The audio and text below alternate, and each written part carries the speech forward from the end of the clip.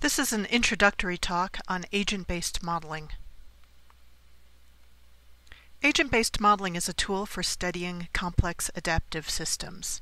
With these tools, we're able to model systems by describing the agents and the environment, as well as the interactions between agents and environment. And through running the simulation, we can see how the system adapts and changes over time, and whether or not the model produces emergent patterns.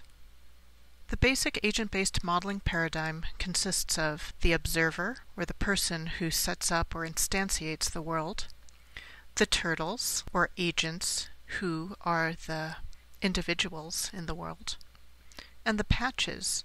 The patches are the squares or tiles that make up the environment. There are three main phases in any agent-based model. There's the setup phase, where the world is instantiated, the runtime loop, where agents go through their behaviors and change their states, and the environment is updated. Also in the runtime loop, the screen or the output data is updated. And then there's the exit. Either the user hits the quit button, or the model runs to some terminal state. There are three main abstractions in any agent-based model. The first one is that there are agents with rules. The second is that there's an environment or space within which the agents live. And the third abstraction is time. So time is dictated by ticks, and one tick equals one cycle through the runtime loop. NetLogo is a programming language, and it is a modeling environment.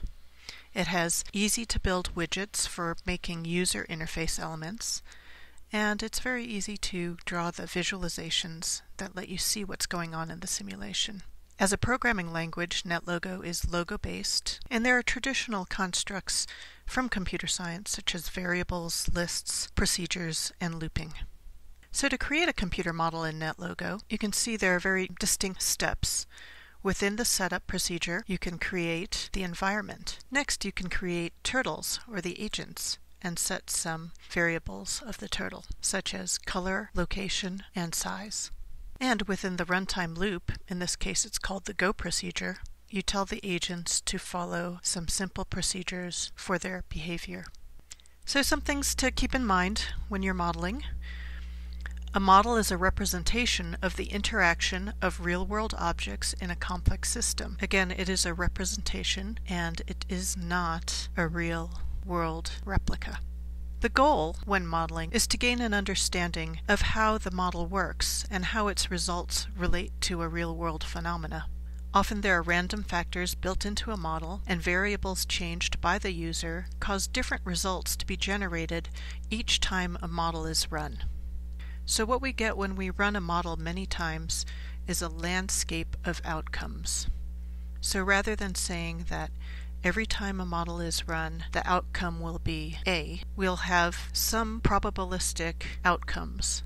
So we could say 30% of the time the outcome of this model with these settings is A, whereas 70% of the time the outcome of this model run with these same settings is B. So we learn about the overall behavior of the model. There's a classification system that was developed by Rough Garden, in which we go from basic, very general models to models that have increasing complexity and detail. So the most basic is an idea model. For example, you could have a model of a predator and a prey, and they could be generic predator and prey. The next level, you could have a minimal model for a system. And now instead of predator and prey, you specify what the predator is, such as wolf, and what the prey is, such as caribou. So now it's getting a little more specific. And finally, there are full systems models. And this would be, for example, a model of every wolf and caribou within a 5 square mile section of Yellowstone. So it's very detailed, but at the same time, as you get more and more detailed, you decrease the generalizability and applicability of the model.